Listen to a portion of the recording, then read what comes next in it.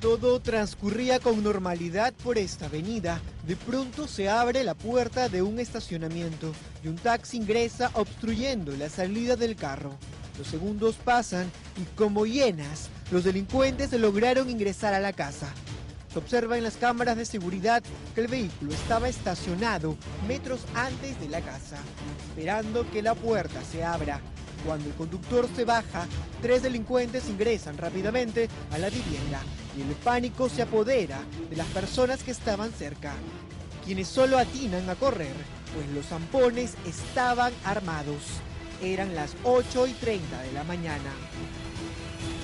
Uno de los delincuentes escapa del lugar y otro en moto pasa frente a la casa, mientras que los demás continúan intimidando a su víctima dentro del hogar.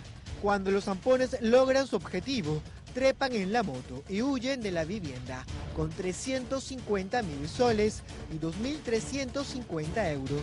Habían robado a un cambista de 52 años en su casa.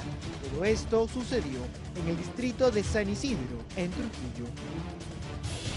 Aldo Osmer Roldal Alcanta, alias Piti, es integrante de la banda criminal Los Malditos de Natividad. Él confesó a la policía haber cometido el asalto en coordinación con Roberto Carlos Sasaki Flores, alias Colorado, a quien la policía capturó en su vivienda con el arma que usó en el asalto, pues la tenía oculta en la ropa de uno de sus hijos.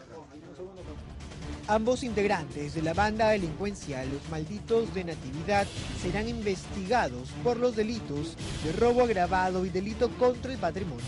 La policía continúa en busca del resto de la banda, que tendría en su poder el dinero de la víctima. Y una cámara